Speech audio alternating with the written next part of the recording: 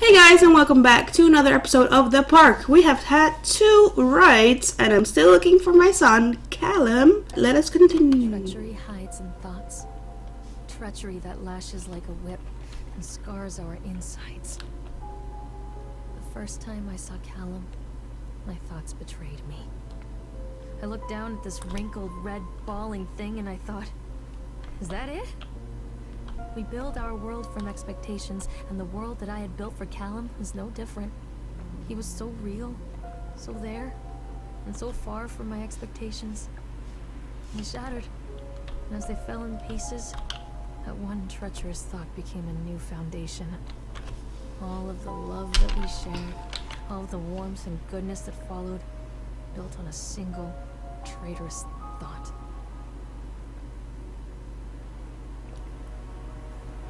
Wait, what?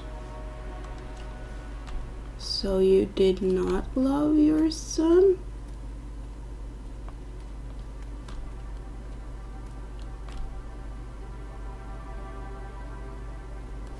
Oh, there's a note on the window.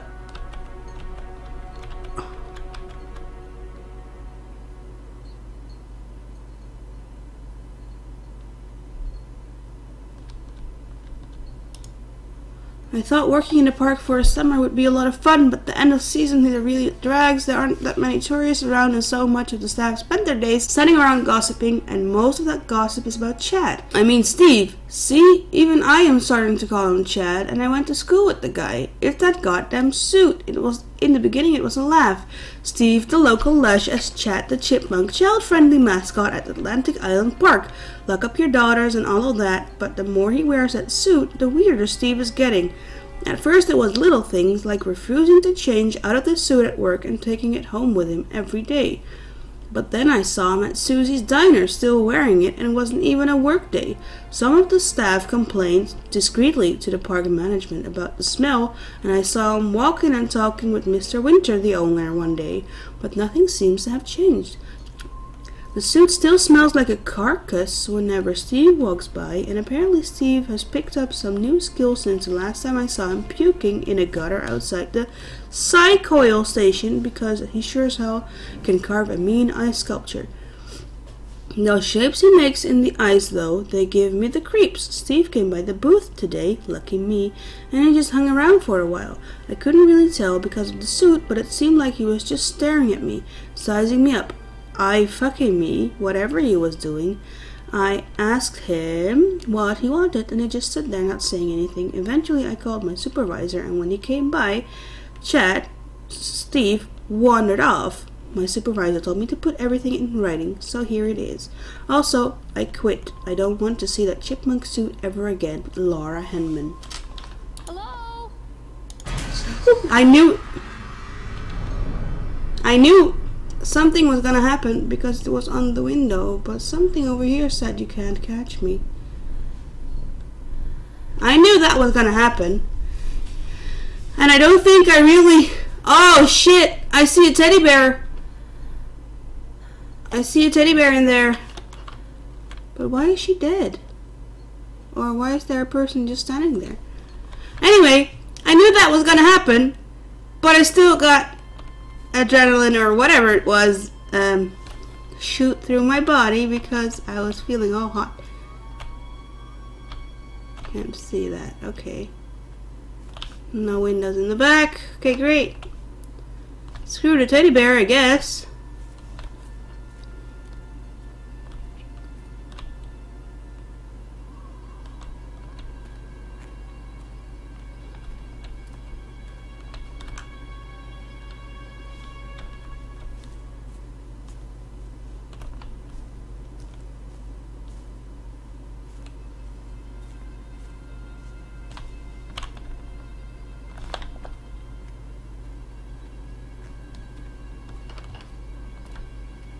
Bumper cars! I don't wanna do this. Constant crashes and 80s music. Guess it floats someone's boat. Yeah, guess it does. Callum!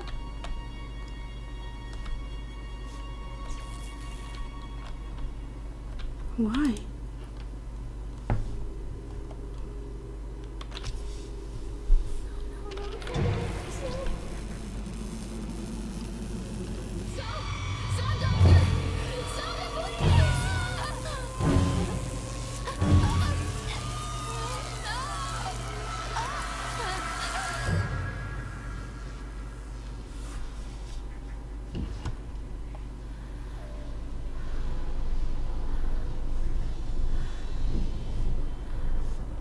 What?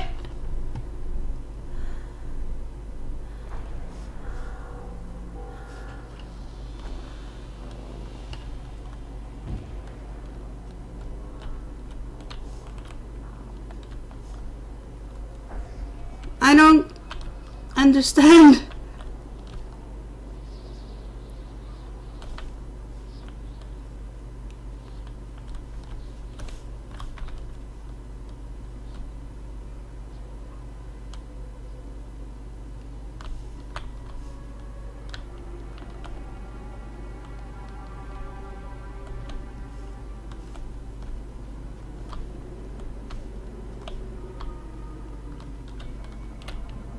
That's the only one with lights on. Woohoo!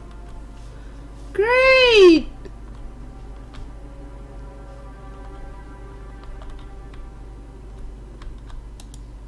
Employee name Francis DeFresney, Frayne, whatever. October 25th, 1976. Laborers working under the crane, supervisor, blah blah blah. A brief description of the accident or incident. During the transport of the bumper cars into the arena, one of the straps attaching the load to the truck came untied, causing a cascade of bumper cars onto Francis, who was standing directing the driver. Francis was crushed by the weight of the cars. Describe any injuries caused. Francis was killed. Did the injured employee see a doctor? Yes. If yes, did you file an employee's portion of a workers' compensation form? Yes. But why? He's dead. Dexter, the truck driver, claims to have seen someone on the back of the load undoing the straps. Nobody else reported seeing that. The sheriff has requested Dexter provide them with urine samples. What could have been done to prevent this accident? Double checking of the straps after transit should be mandatory, and drug screening for all the drivers. Have the unsafe conditions been corrected? No.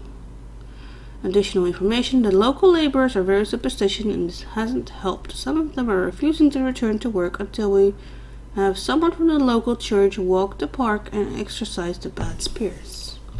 Okay. Well, this is a very easy thing. Double checking for all the straps after transit should be mandatory, and drug screenings for all drivers. Someone died! What?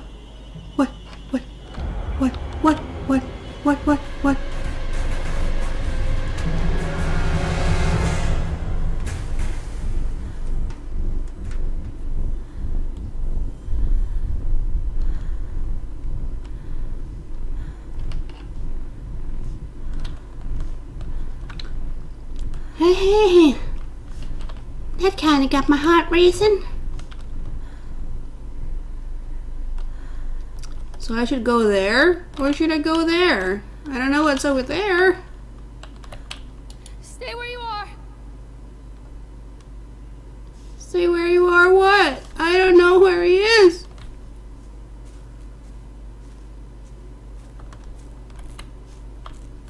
Where does this lead?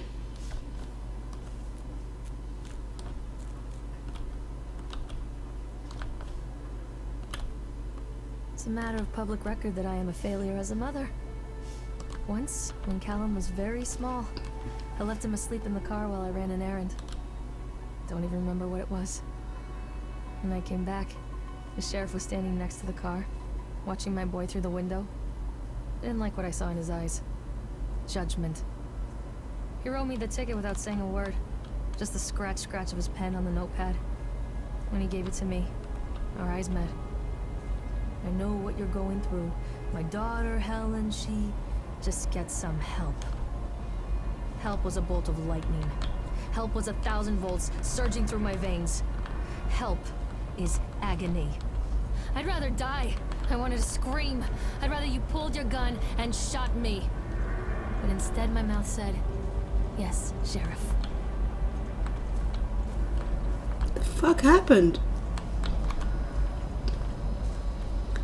Maybe she didn't even have a son. Maybe she didn't even have a son and he gave her a ticket because she was falsely parked.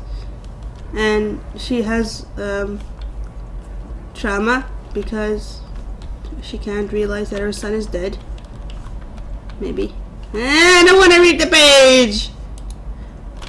Continually delayed by the incompetence of the builders, the problem is that they're locals, so they believe a lot of the rumors about what Old Man Henderson used to do here. They grew up on those tales. Every time a bolt comes loose or a wrench goes missing, those fools are crossing themselves against the black magic. Of course, that's why I chose the site all over the other potential Solomon Island. Solomon Island is a nexus for dark energies, and the thought of all that power just dissipating beneath the earth here, it makes my skin crawl. I called in a few favors back in Brooklyn and got someone at the local academy to see if they had any interesting books about the local history. Turns out they do, and it turns out that Old Man Henderson has some pretty strong connection to the Brooklyn crowd. Perhaps something he wrote will help me find the piece of the plans that I am missing. Piece of the plans, eh?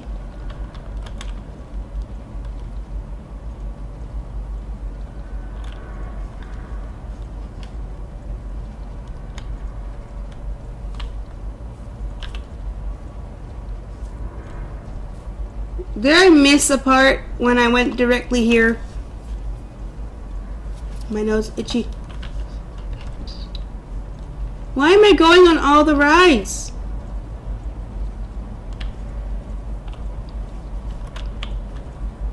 Oh, Chipmunk. That startled me. I don't want to read the paper. Oh, ho, ho, ho, ho. So they are going to close this place down. Doesn't surprise me. Unsafe, close the park. Inspector comments. After touring the park, riding the rides, and viewing the startling number of incidents suffered here in the park, it is this inspector's opinion that the Atlantic Island Park should be shut down until Nathaniel Winter complies with all safety regulations. While I understand that there is a sensitive political relationship between Mr. Winter and the senator, I nevertheless suggest that such political considerations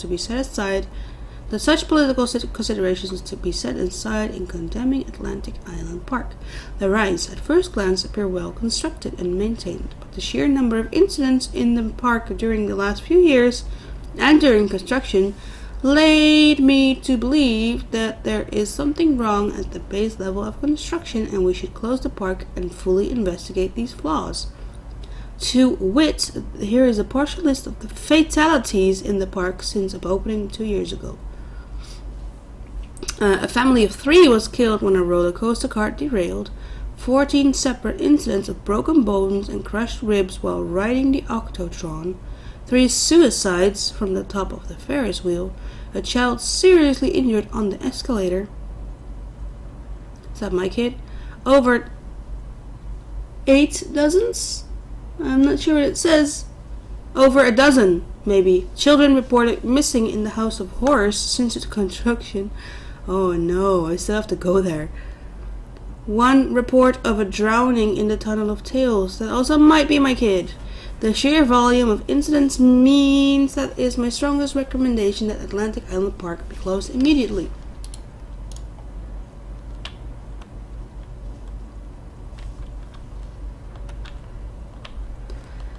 I can't get on while the ride is moving. Someone's gonna mess with me again?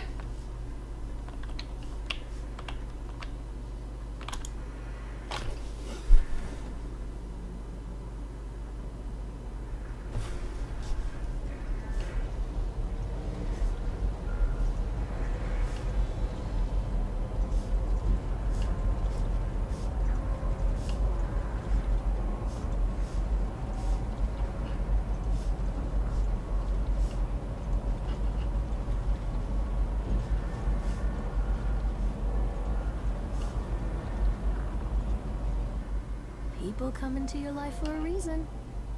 Dad used to say that before Mom ran off. After that, he mostly just drank.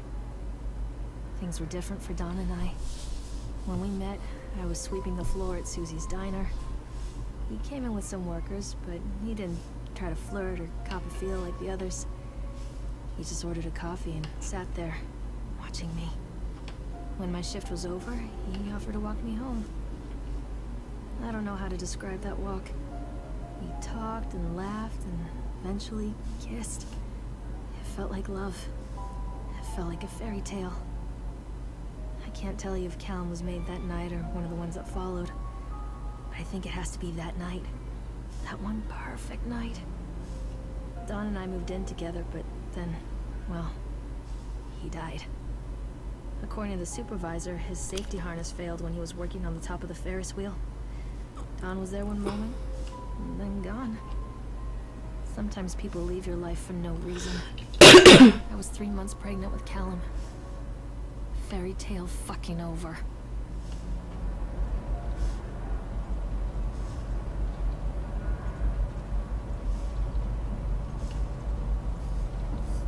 Oh man, that sucks.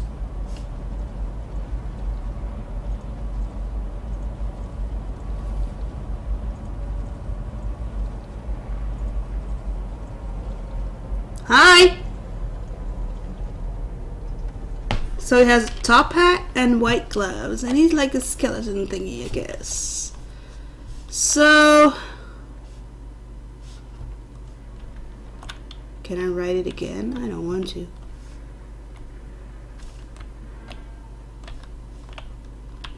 Bye, Dawn.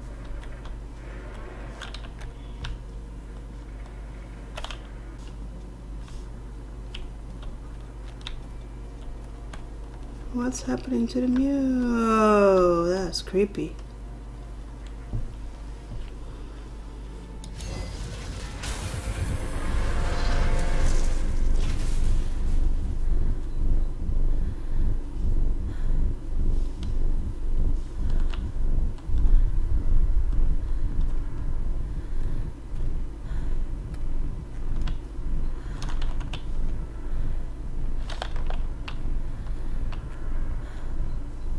Where did it go?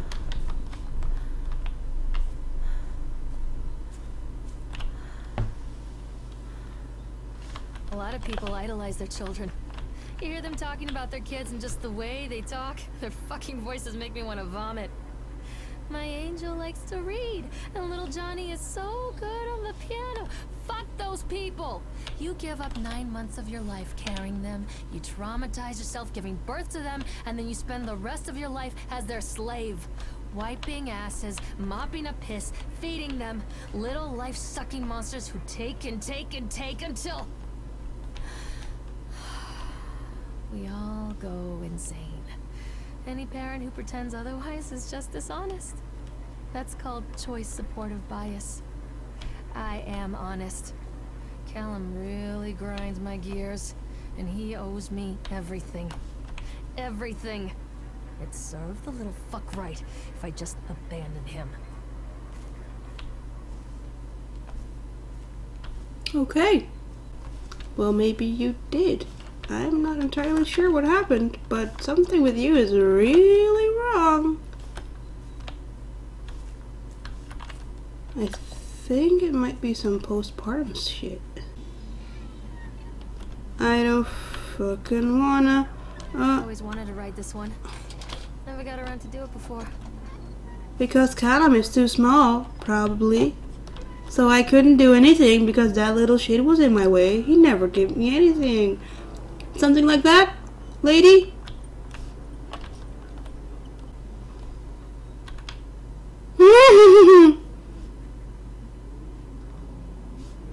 I don't want to.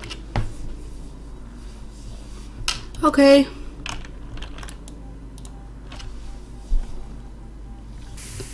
That was quite heavy stuff she said there.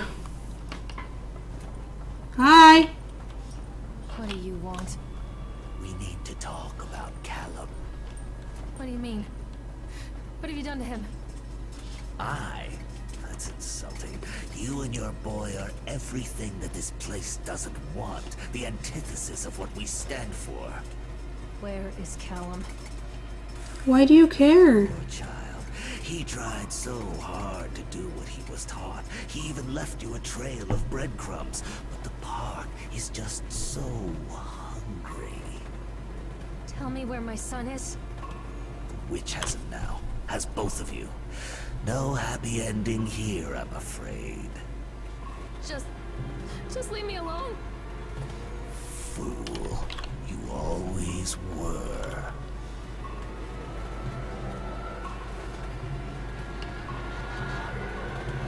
Woohoo! What? Oh!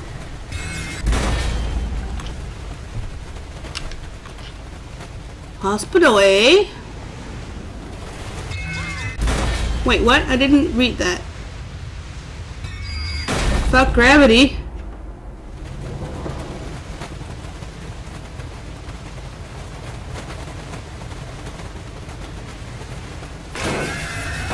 That lady is seriously disturbed, though. Can taste your dreams? Oh!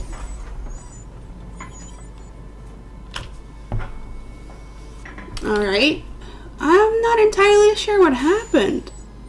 But it wasn't right. Which way do I go out? Normally you go out that way, but...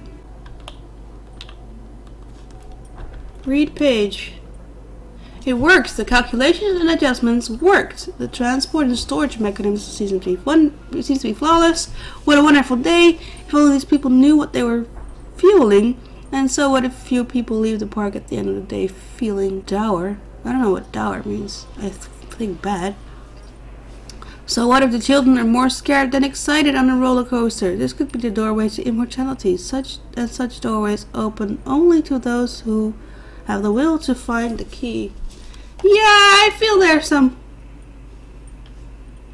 Lovecraftian shit going on. I don't want to go in the shed. Uh-oh. What the hell? Take flashlight. No, I don't want to take the flashlight. This means I will have to use it. The witch awaits. The witch awaits. Give me the fucking hatchet. Give it to me. I want this. I don't want to be able to use the flashlight. No, I'm scared. No. This isn't a game, Callum. This isn't a game. Whoa, it is. Callum has bruises on his arms, finger marks. Someone has been hurting him. I've asked him, demanded really, to know where he got the marks. But he doesn't want to answer me. Something has scared him into silence. He doesn't dare talk. He's been changing too. Something sinister lurks in the darkness behind his eyes. I catch him staring at me at odd moments. In the night, he tosses and turns and cries out words that I cannot understand. When I try to soothe him, he snaps and bites at my fingers. I think he wants to talk to me. I think he wants to tell me. They are watching him every minute of every day. They are whispering to him in his sleep, changing him. They are taking my baby away from me. Oh, you care now? I can't save him. And there will be pain. But I love him, and in the end, he will understand why.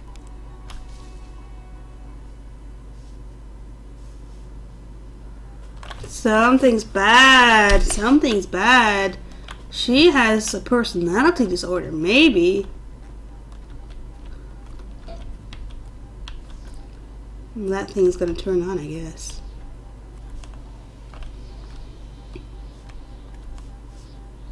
Oh, I'm so scared.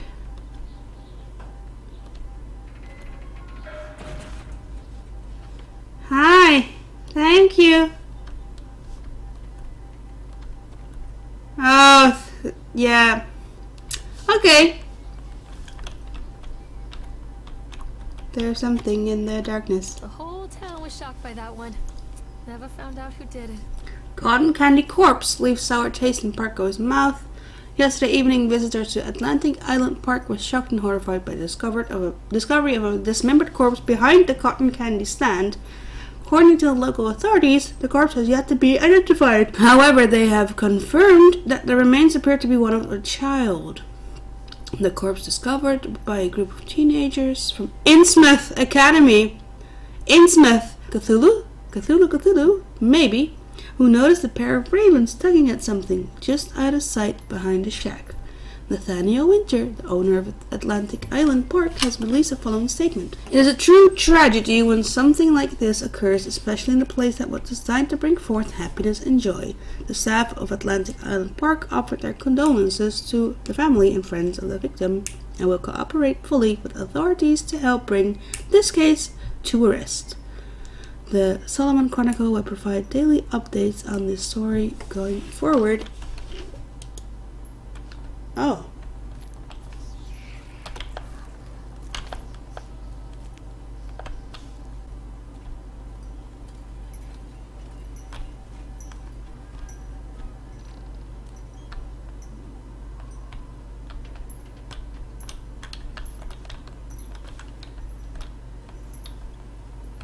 What the fuck was that?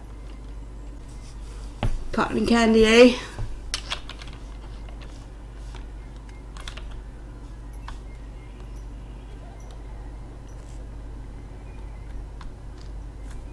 It may have been Callum's body.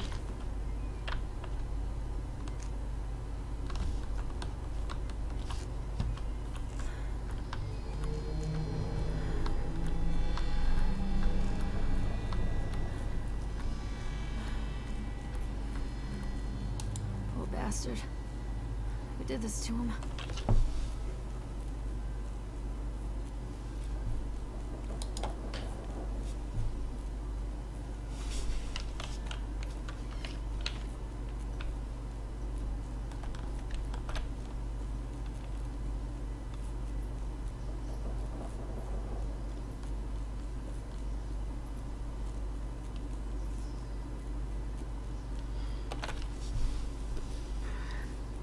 I'm just gonna stare at the floor for now.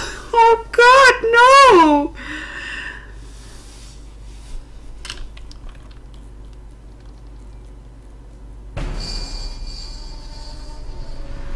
Hi.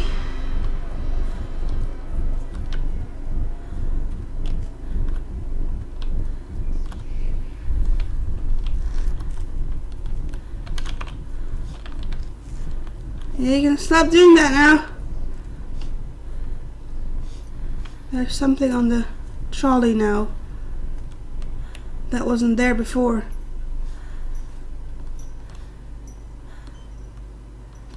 Take pills. These are mine.